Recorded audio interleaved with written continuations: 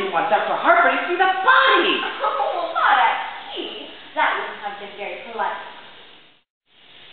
No, Al, you're wrong. I'll explain it all to you tomorrow morning. That's right. Now you get a hold of George.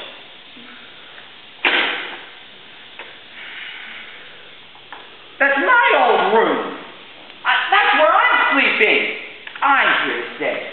You bet your life you sleep down here. You sleep on the sofa, and I'll sleep on the window seat. The window seat? Well, let's not argue about this, eh? I'll sleep on the window seat. It's perfectly comfy for me tonight. You and Aunt Martha have murdered. Murder? Oh, certainly not. What we've been doing is a courtesy. So you just take Mr. Spinoza out of here.